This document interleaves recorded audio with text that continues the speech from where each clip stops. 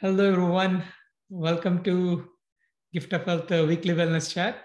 We are here again Tuesday evening to be with you to take some live questions. Any questions you may have about food and health.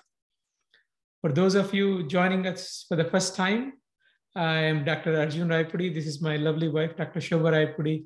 We're both co-founders of Gift of Health and the board-certified lifestyle medicine doctors. We are focusing on preventing and reversing disease, helping you lose weight, and keep it off, have more energy and fun in life through better diet and lifestyle. So let us know where you are joining us from.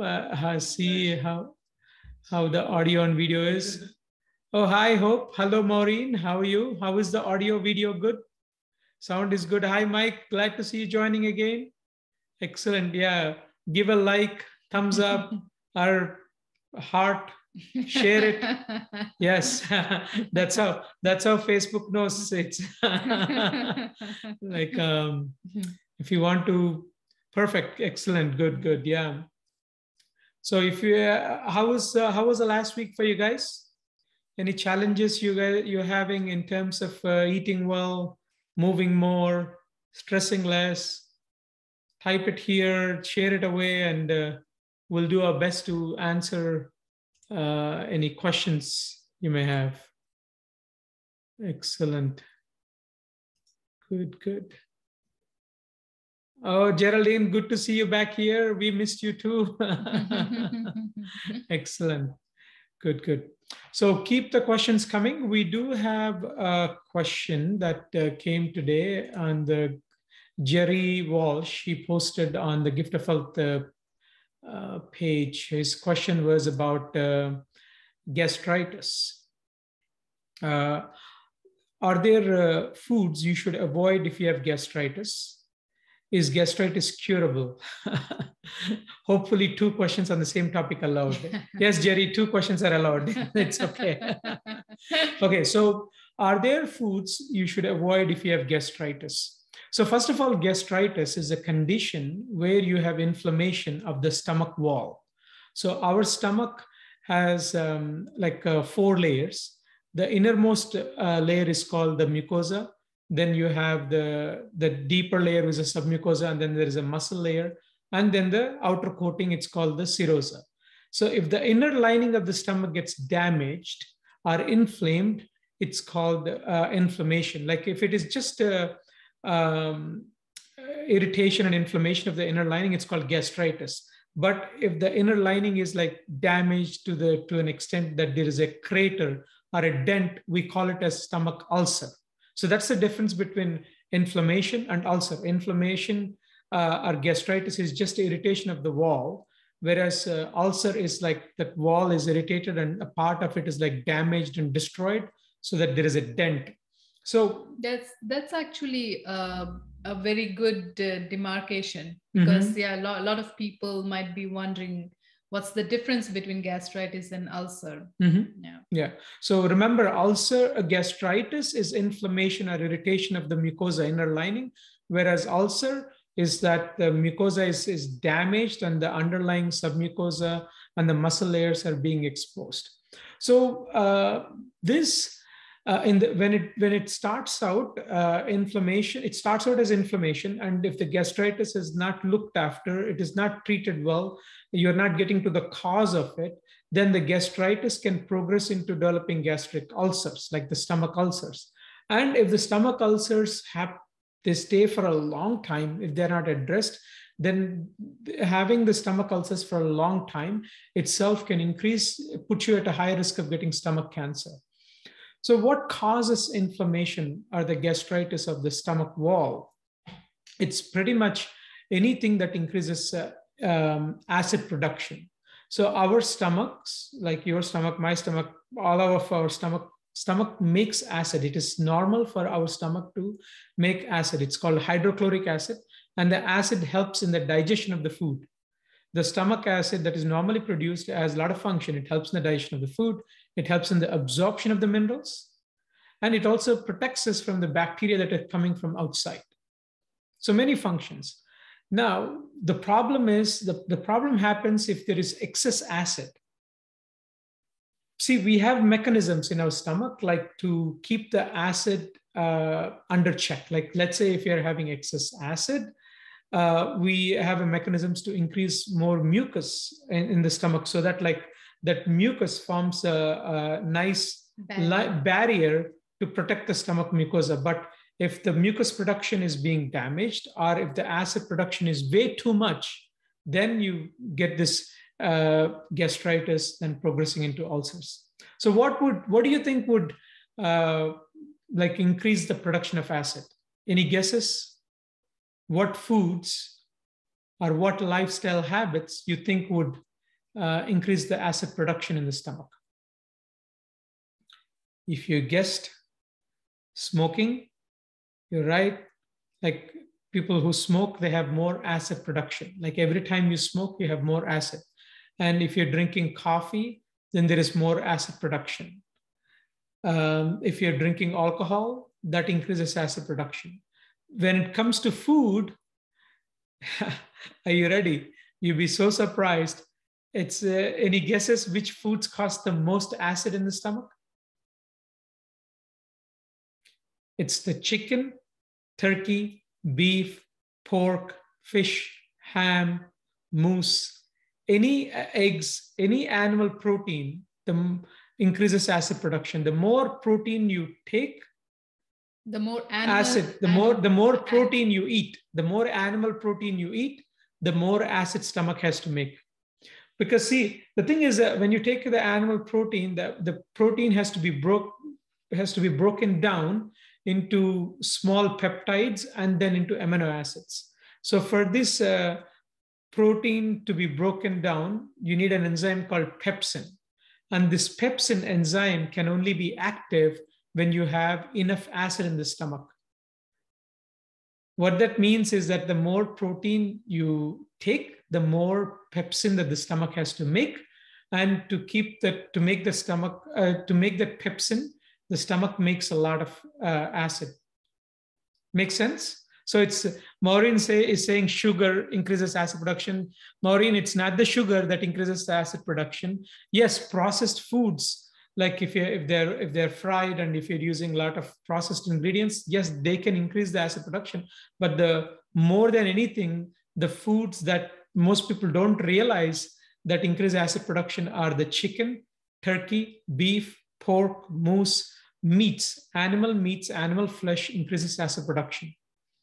Eggs, cheese increase acid production. The other thing is, let's say if you're eating a lot of cheese and butter and oils, the more fats you eat, then the acid doesn't clear up from the stomach.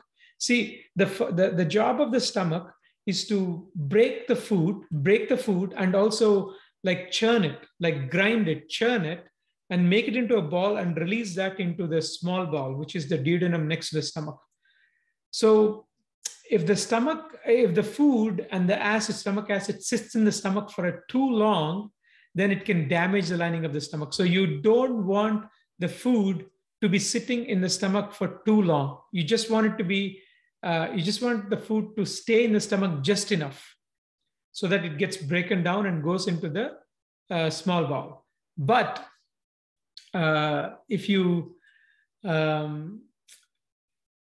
eating too much cheese and oils and butter and fats, then the stomach doesn't empty that well, because when you eat these excess fatty foods, it releases a hormone called cholecystokinin, which slows down the emptying of the stomach. And it also opens up, like when you eat the processed foods and the fats, it opens up the sphincter between the food pipe and the stomach, which makes it easy for the acid to come up. So cheese, butter, eggs, meats, oils, processed foods you want to avoid. So Maureen is saying sugar or sweets give me heartburn so bad. Well, Maureen, like the thing is, most of the sweets that are store-bought, like you take cookies or muffins or cakes, any sweets that you buy in the store have a lot of oil, lot of fat and processed ingredients in it. So it's not the sugar just Alone. yeah, it's alone that is causing it. It's the whole package that's causing the problem. But if you were to eat like a fruit, like a fruit has sugar in it, right? Would you like, if you eat apples or berries or bananas or like, so you may do fine, but some people may have acid reflux to certain foods. But the majority of the foods that cause acid reflux are actually the animal protein, the fats, the processed foods, the coffee, and processed plant foods as well. What about chocolate? Yeah, chocolate. Yes, like chocolate, chocolate is sweet. And And also has a lot of fat. yes, it has a lot of sugar in it, a lot of fat. Like cocoa powder. Has anyone tasted cocoa powder out of the box or the bottle? How bitter is it, cocoa powder? It's so bitter, right? You take a spoon of it and you throw it out. But to make that cocoa powder into nice sweet chocolate, can you imagine how much sugar you have to add to make it sweet? And also to make it creamy, how much fat you add?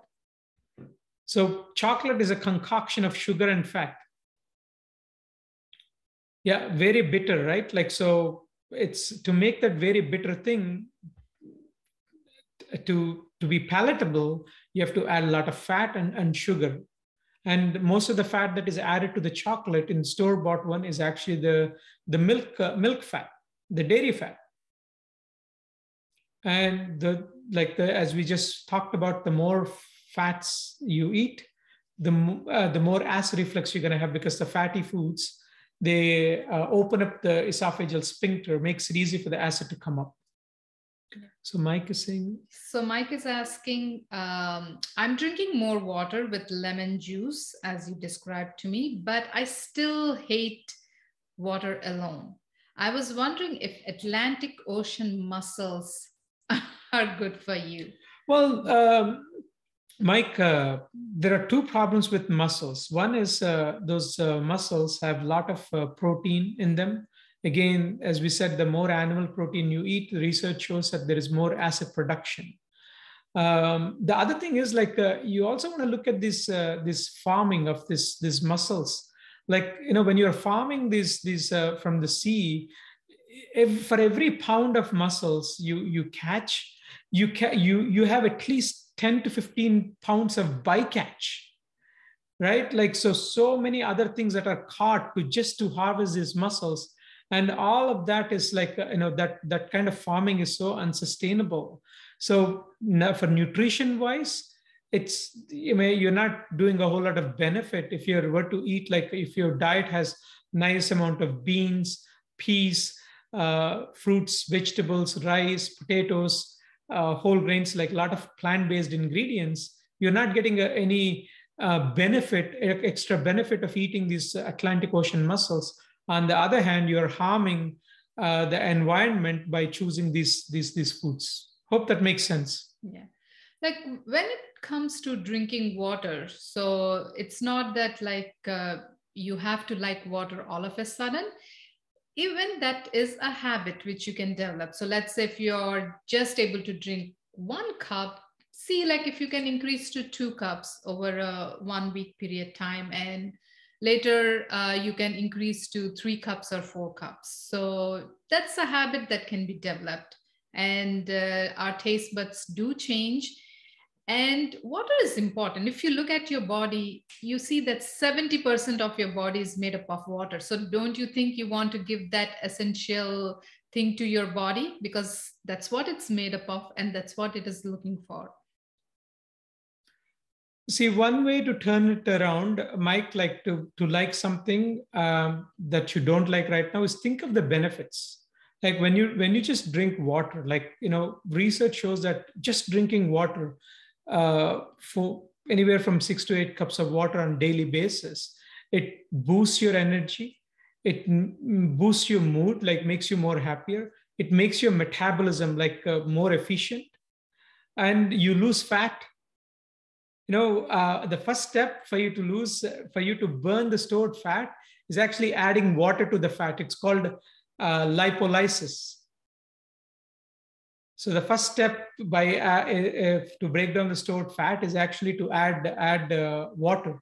So many benefits. So think of the benefits. Like how many of you had like, for example, some of you might have liked alcohol. Uh, may not have liked the alcohol in the like when you had it for the first time, but as you kept at it, like you even tolerated the bitter taste of alcohol, right? If you can tolerate the bitter taste of alcohol to an extent that you can like it, a simple you can definitely you know like water after some time. yes, and then keep thinking of the benefits, keep thinking of the benefits, how good it will do, how good you'll feel. And likes and our likes and dislikes, they change. Don't get stuck on some, oh, I like this, I don't like this, I like this, I don't like this. All your likes and dislikes will keep you stuck.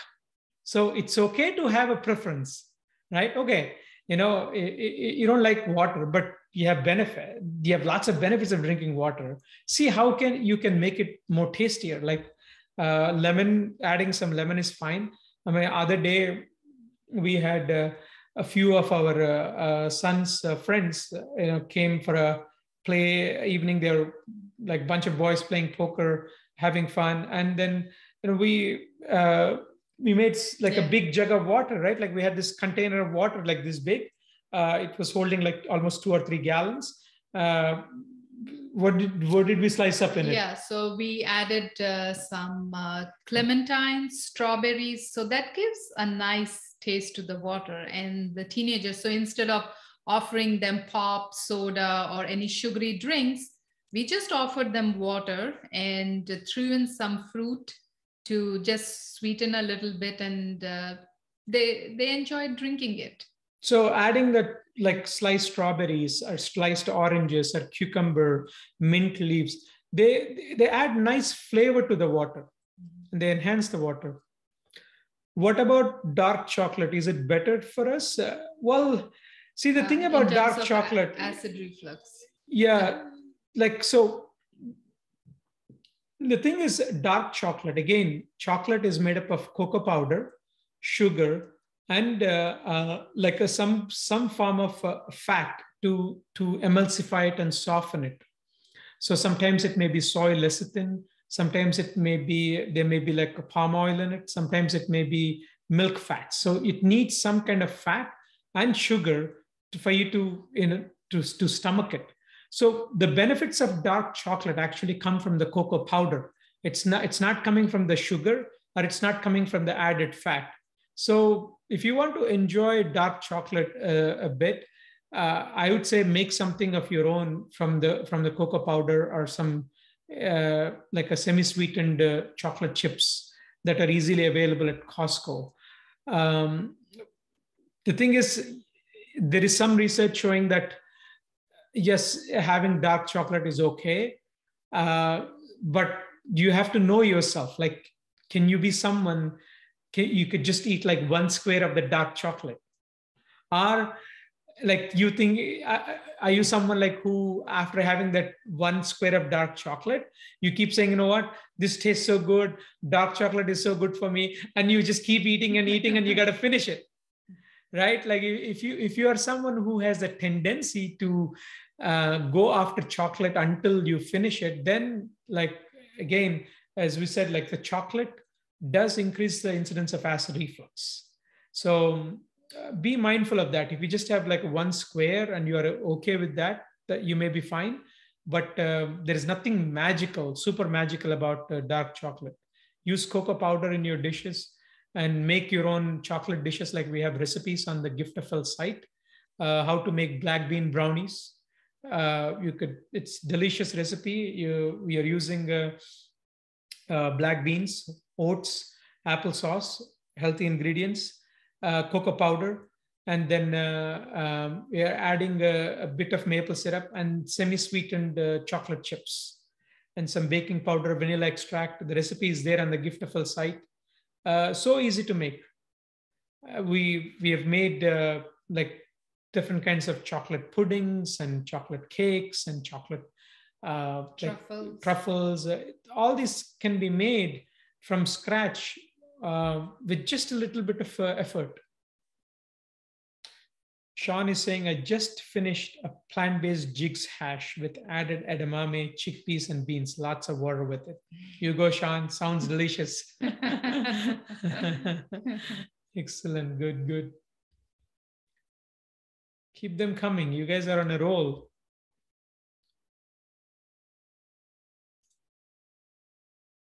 Let's see. Excellent. Good. Okay, so there are some more questions here. Is food labeled organic more nutritious than traditional, conventionally grown vegetables and fruits? Have you ever wondered like whether you should go for organic versus the conventional, traditionally grown vegetables? It sounds so strange because I'm saying conventional or traditional is where we have come to accept using some pesticides and herbicides, and we are calling that as conventional or traditional. Where once upon a time, just 2 generations ago, that was like growing organic. There was only go organic actually. Two generations ago, there was no not much usage of pesticides or herbicides. Everything was organic. Yes. When we are living in Newfoundland, and we have spoken to several of like senior citizens here who are in like 70s and 80s and 90s, and all we heard was how much people grew food from the land, and they ate those vegetables that are traditionally grown here. And even back home, like where we came from, India, it was all like traditionally grown, organically grown vegetables. It was all growing without pesticides, herbicides, and fertilizers, like nitrogen based fertilizers was the norm. And we love growing stuff. Like we have, many of you know that we do have like green thumb, and there were years where we grew 30 to 40 different vegetables right in our backyard. 30 to 40 different fruits and vegetables. Yeah. So do you have to go for organic vegetables all the time or organic fruit all the time? Not necessarily. Like, if organic is available and you can afford it, go for it. But if it is not available and if you can't afford it, research shows that just eating fruits and vegetables, whether they are organic or not, like even if they are not organic, it is still beneficial to eat them rather than avoid them. So there is one research showing that it is estimated that if people take like 5 to 7 servings of fruits and vegetables daily, it could prevent almost 10,000 cancers just in US and Canada alone. Whereas, and that study was based on the fruits and vegetables grown conventionally with pesticides or herbicides or fertilizers and all. And that research also shows that the number of cancers that are linked to intake of pesticides or herbicides or fertilizers was about like maybe 10. So you're seeing 10,000 cancers prevented versus 10 cancers happening because of this. So the odds are in favor of just eating fruits and vegetables, whether they're conventional or not. Make sense?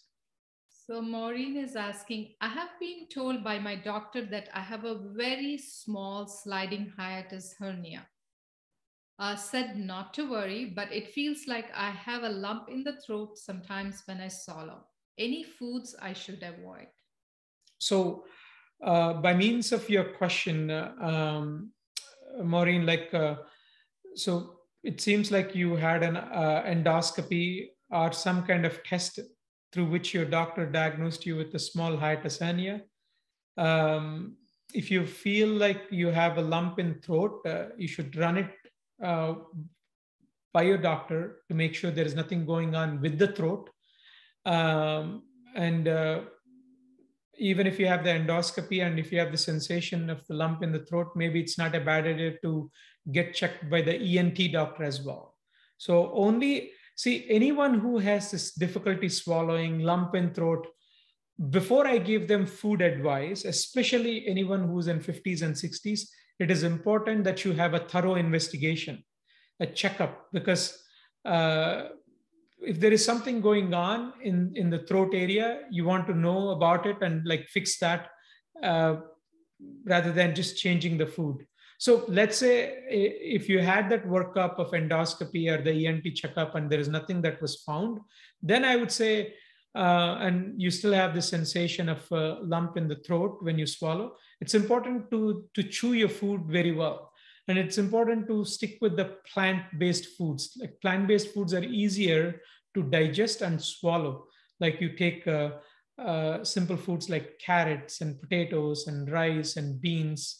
These are easy to chew and swallow compared to chicken and meat and moose and like pork and ham. These are hard to chew and swallow. So it's important to avoid meats. Just for example, even last week, I had a patient uh, where I had to do an endoscopy and retrieve a piece of meat that was stuck in the food pipe. In my last 12 years here in working as a surgeon here in Newfoundland, I've taken out these pieces of meat from hundreds of people's like food pipe, but I've never so far taken out like had to go in and take out a piece of broccoli or beans or rice or potatoes. So Mike is asking, which bread is better for you? White bread or raisin bread or roll Or no bread. or no bread? Well, the thing is, when it comes to breads, right? It's important that you learn how to read a nutrition label. Like when you look at the nutrition label, you have to look and see what ingredients were used in making that bread. So let's say if the bread has the ingredients, there is oil in it, there is sugar in it, and there is butter and milk products in that, then it's better to avoid those breads. Like so, it's go for the breads which are made with the whole grain or multigrain and not much oil in it and not much added sugar in that. So if you have to choose between the white bread and the whole grain and multigrain bread, go with the breads that has the least amount or no added sugar or oil with them. But Mike, what is even better than bread is to choose intact grains. A bread is something that made with the wheat. You take the wheat, you powder it into flour, and then you make the dough and then make the bread, right? Whereas like intact grains means like you're using either oat groats or steel cut oats or quinoa, barley, brown rice, millets. Like when you eat this like wild rice or quinoa, barley, you're using the intact grain. You're keeping the grain intact. So that is much more better for you because the absorption of sugar is much gradual compared to when you go for the processed like breads. Your absorption of the sugar into your bloodstream is much faster and you have sugar spikes. Yes. So under those lines, Rochelle is asking, is Ezekiel bread good? Yeah, Ezekiel bread is a much better choice, much better choice than the other breads because Ezekiel bread doesn't have any added oils. It doesn't have any added sugar. And many of them, the salt is not that much. And it is made with the sprouted grain ingredients. So if you have a choice, Ezekiel bread is better bread. Okay. So Rochelle is asking, I have been on a very strict whole food plant-based diet, no oils, and in 4 months was able to drop cholesterol from 275 to 145 and was able to drop triglycerides by 88 points to 168. 1 month later, I had another blood test and my triglycerides went up to 191. I looked at my food log and the only thing different was I had corn on the cob daily and 4 tablespoons of air popped corn daily. Would this make my triglycerides go up? What can help triglycerides go down? So the triglycerides are the breakdown products of the fats. If there is excess sugar intake, excess a simple refined carbohydrate intake, then that simple sugars are the excess carbohydrates, processed carbohydrates, they can get turned into triglycerides as well. So it's good that you have identified that, like this 4 tablespoons of air popped corn and corn on the cob. These, yes, just because the like if you have observed that without the adding this corn on the cob and air popped corn, your triglycerides were low, it may not be a bad idea just to try to put this aside and recheck and see. Then you will know, is it just that change, that just one change, is it bringing your triglycerides up? That's the best way to know. Yeah. But air popped corn, like when you pop the corn, it is also faster to absorb.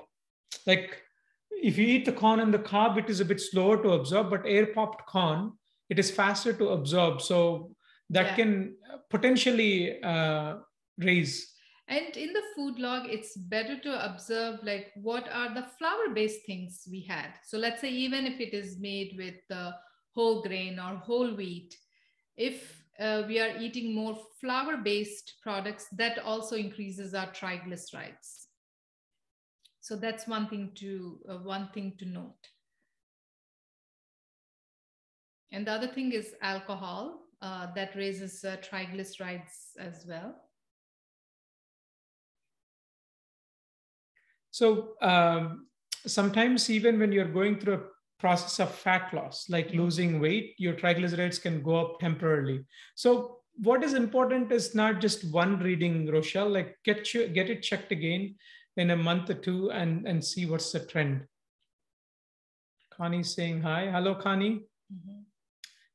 Geraldine, you can make cornbread. Yes, like, see, the thing is when it comes to bread. Yeah, when it comes to breads, any bread, like either cornbread or whole wheat bread, Ezekiel bread was a food that was designed by humans for our convenience. Do you see it growing on the trees? Is it natural? No. So bread doesn't happen in the nature. What happens in the nature are the grains. So the grains are wheat, or like brown rice, or oats, barley, quinoa, millets, teff, amaranth. There are many types of grains. So nature gave us so many grains for us to enjoy. If you keep the grains intact and eat more grains in the intact form, you'd have less problems.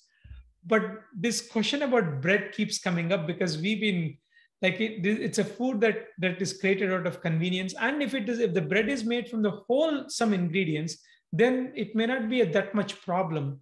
But most of the store-bought bread, or even homemade bread, if you're using too much flour-based foods, especially if you have diabetes or pre-diabetes or high cholesterol, or you have a weight to lose, eating too much bread, it can slow down your progress of recovering from those diseases. So minimize the bread intake and maximize the intake of intact grains. And what is even more helpful for you, for everyone to focus on, is to eat more legumes, which are beans and lentils and all kinds of different kinds of beans and lentils. They keep your blood sugar steady, and your health, you see so many health benefits from that. So Geraldine is asking, what was the name of the flour, please? We didn't say any name of the flour, Geraldine. Like there was a question about Ezekiel bread. That's the bread that we were talking about, Ezekiel bread. So do you and Shobha ever have food cravings? Yes, absolutely. Yeah. We crave, different kinds of things. And but we have learned to deal with it in different ways. So we can do a whole class on it. Yeah. So, And what you would notice is your cravings would change. So earlier, when before moving to plant-based diet, obviously, like when we were eating meats, eggs, dairy, at that time our cravings was different. Like we used to crave for meat-based dishes or dairy-based dishes. And once we shifted to plant-based, then our cravings were a little bit different. Uh, Once we plantified, so whatever our favorite dishes, we plantified those. So our new cravings became our plantified version of our favorite food. So even when it came to dairy, uh, we were making that with soy yogurt or with the soft silken tofu, whenever we were making this yogurt dips and all that. So even though like our cravings was for them, we were just substituting the healthy ingredients. And later, as we started eating more vegetables, more greens, what we noticed was our cravings actually changed. We were cravings for salad. Would you believe that? Like we were craving for crispy vegetables or fruits. And now, like now, I would say like cravings are different. There are certain fruits that I might sometime crave.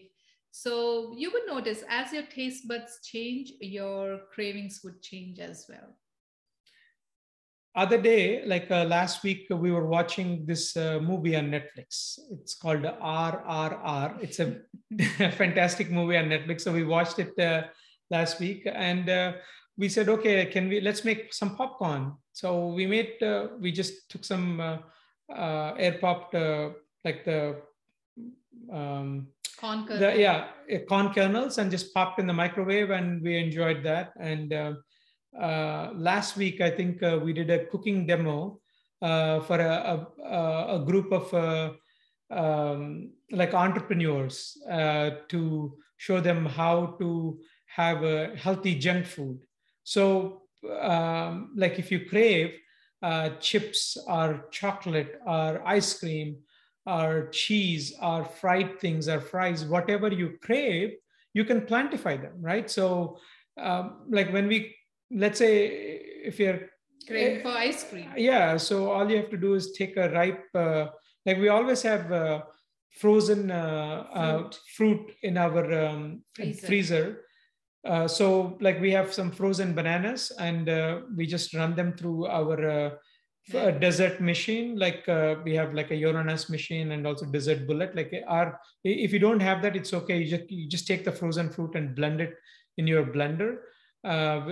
Just like that, or add a drop of soy milk or almond milk, and then you could enjoy it like ice cream. If you have like chocolate cravings, you just get some semi-sweetened chocolate chips, which we always have handy, and then just take a few and then melt them in the microwave with just a spoon of water. You get this chocolate syrupy kind of thing, and dip either you can dip strawberries, or you can cut some apple, or you can have like in a chocolate covered apple, or you want to go even more sweeter, take a date, like a medjool date, take the pit out, put like a either almond or a cashew in it, and then roll that medjool date in the chocolate. And if you want, you can have it just like freeze it in the freezer for about 5 minutes. You can have it just like that, or you can roll it in coconut as well. So or you can take bananas, cut it into pieces, and roll in the chocolate, put a stick and put it in the freezer, so they will be your lollipops. So banana chocolate lollipop. So it's not that we don't get cravings. We get, yeah, our frequency of cravings has gone down way, way, way, way less. Like there was a time when we were going through medical school, in the middle of the night, we would crave for having some chicken biryani and some fries, and then we would go to these restaurants that where we used to live in India. They were open even at like midnight. Like we would have like a midnight biryani with fries and chips and chocolate or ice cream. But now, as Shobha was saying, like we crave having a good health, good filling salad with like nice dressing on, or like a hearty filling a bowl of like beans or chickpeas with some different fruits and veggies. So our cravings have changed so much, and even if we crave, we get cravings about chips or popcorn or chocolate or fries or ice cream. We have no problem. Like there, you can find the link for the healthy junk food guide, Yeah, and it has recipes. recipes there. You're welcome to use it. Again, this is not your principal food, right? You could enjoy these things as long as you are eating lots of fruits and vegetables, whole grains and beans, and enjoy some of these. But these are much better alternatives compared to the store bought stuff. Okay. So Mike is asking, do moose meat have any fat in it, like local cow meat that is raised on a farm? Well, the thing is, it's not just about the amount of fat in the meat.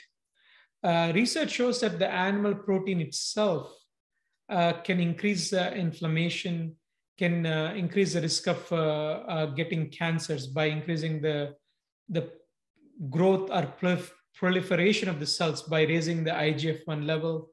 And also the animal-based foods, whether it is moose or fish or pig, these are loaded with bacteria, right? What happens when you take a piece of moose meat and just leave it on the kitchen counter for about 12 hours, 15 hours one day? It rots, right? Because that meat, whether it is whatever the animal it is coming from, it is loaded with bacteria and it is actively rotting. Anything that is actively rotting, you put it into your body, it increases inflammation, because all that bacterial load, it increases the release of endotoxins uh, in your blood, and that increases inflammation. Yeah. So increased inflammation, increased risk of diabetes, heart disease, cancers, whether it is moose meat or any kind of meat. It's not just about the fat. There are many things in the meat that increase the risk of your disease. Yeah. The other thing is we might come under the impression that since if it's locally raised on the farm, maybe they may not have any fat. So maybe moose meat doesn't have much fat. That may be the impression. But like when you cook moose meat, do you see the drippings coming out of them? So or when you put them in oven, like do you see the drippings? So that is nothing but fat. So even though you may not see fat in terms of external fat,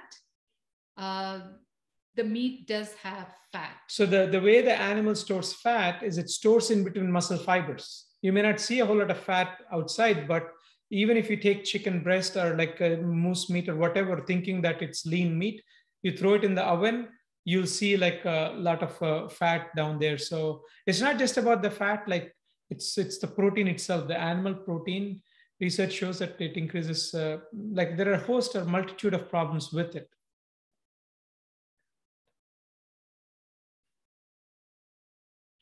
Good. Lots of good questions. You guys keep it interesting every week. We love showing up and answering your questions. So keep them coming.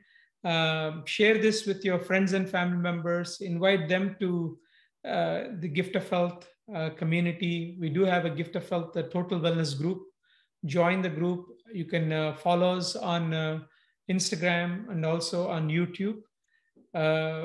Yeah, we'd love to be a part of your healing, recovering journey. And yeah, if we don't have any more questions, we can sign off. I'm seeing if any. So did we miss anything? I think we covered pretty much everything. Yeah. Oh, you're welcome, Rochelle. Good, good. So yeah, just keep the likes and loves and shares. Keep it going. That's how we spread the word. Good luck, everyone. We'll see you next week. Yeah, and enjoy the evenings now, like you have long evenings. Enjoy, have a nice walk, enjoy the nature while the sun is still shining. So, have a wonderful rest of your evening, and we'll see you next week.